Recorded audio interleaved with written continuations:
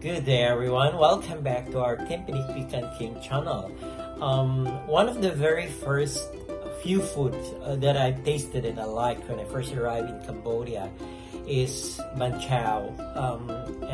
The other day, we went to this restaurant to try this Banh Xeo, I'm going to share to you about it.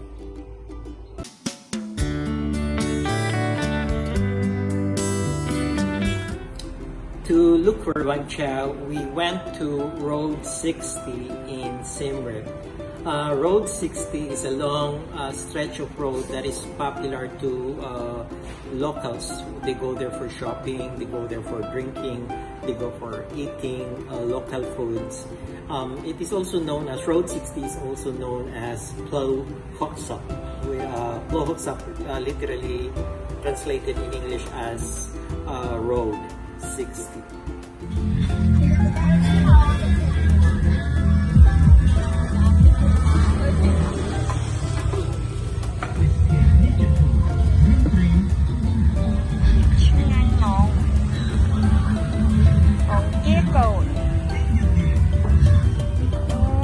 Bánh khlang ạ, bà lá ạ.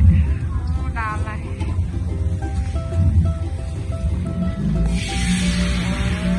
Đây món á. Chạm màn cho năm ấy. Ồ, cho mang chùm niên nè.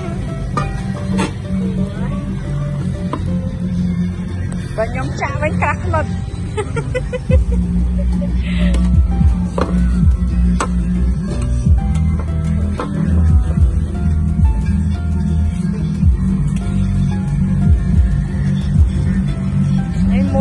Môi sẽ mò pan này à.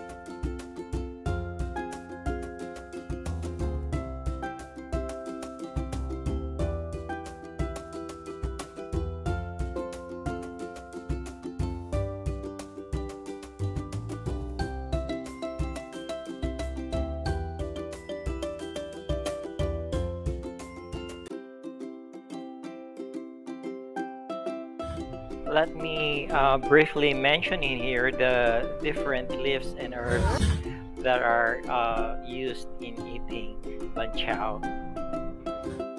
Lettuce is used as the main wrap for the Banh Xeo before any other herbs are added. Banh Xeo Plu, or the wild betel leaf, is popular for those who are chewing betel nut.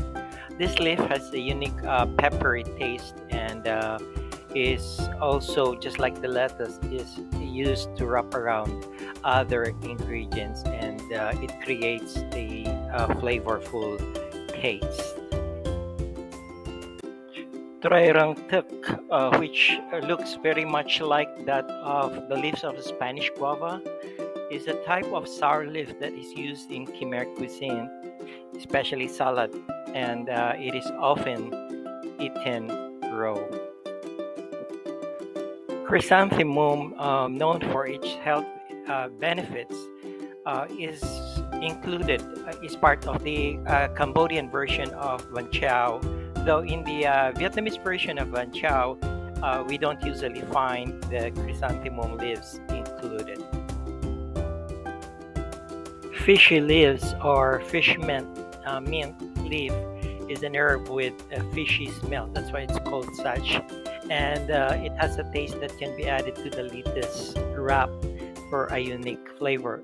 There are other leaves and herbs that can be included when you eat Banh Xeo, but these are the common ones. If Banh Xeo is your type of food, and do you ever come to Siem Reap, let me know and we can go find the best Banh Xeo in town.